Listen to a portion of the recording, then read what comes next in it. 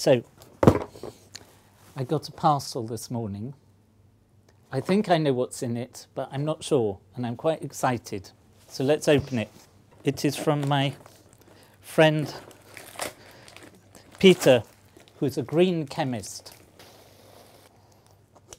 This is Sildenafil citrate, compound which probably most people haven't heard of, but it's the active ingredient of the pharmaceutical product that is called Viagra. Like many pharmaceutical products, this is a salt. It's a salt of citric acid. Citric acid is quite a common acid. You find them in citrus fruits, oranges, lemons, so on. So here, there's 17.98 grams. So this is more than enough to make over 300 standard tablets of Viagra. Now, I'm not going to open it because after that, none of my male colleagues would want to come into my office. Might not want to go into it myself, because Viagra is a very potent drug.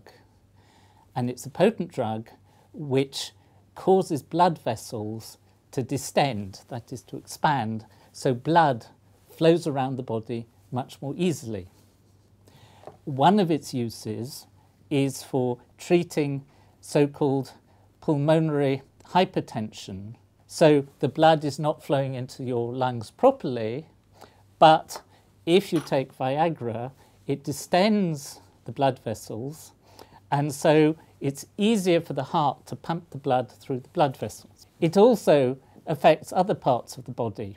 Like many blockbuster drugs, when it was discovered and developed, people didn't realize all the things it could do. They knew that it would distend blood vessels, but it was only when they were testing it and saw the effect on male rats that they realized that they were onto something quite exciting.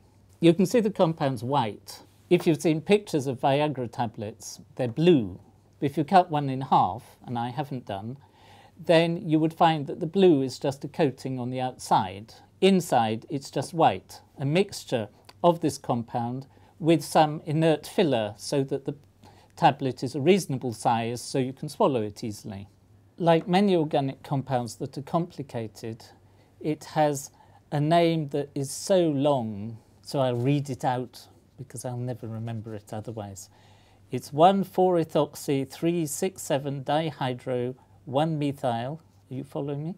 7-oxo-3-propyl 1H-pyrazolol 4,3-D, that means it's right-handed, pyrimidine 5-ioyl phenyl sulfonyl 4-methylpyrazine citrate.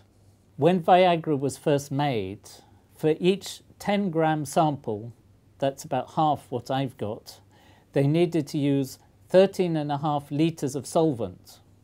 But then, after Peter Dunn applied the principles of green chemistry, they got this down just to about 60 millilitres of solvent. And that's a huge reduction in the amount of solvent. And they not only reduced the volume, the solvents they used were environmentally much more friendly. So thanks to my colleague Chris and the wonders of video, I've now got a model of the molecule. And you can see there's a sulfur atom here, which is yellow.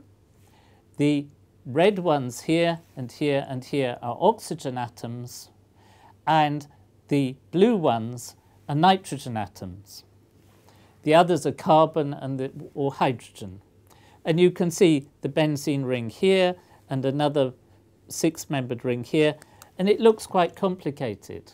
Chemists have designed this so that it will fit into a particular place on the enzyme that they're trying to stop operating in the body. There is an enzyme called phosphodiesterase, which is known in the trade as PDE5.